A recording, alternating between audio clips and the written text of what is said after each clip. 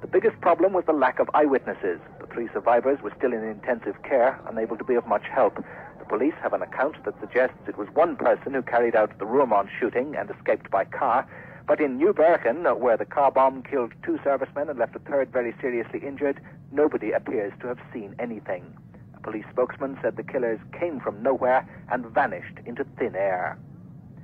Security in the area has been tightened, and British servicemen in Germany have been told not to cross into the Netherlands for the moment.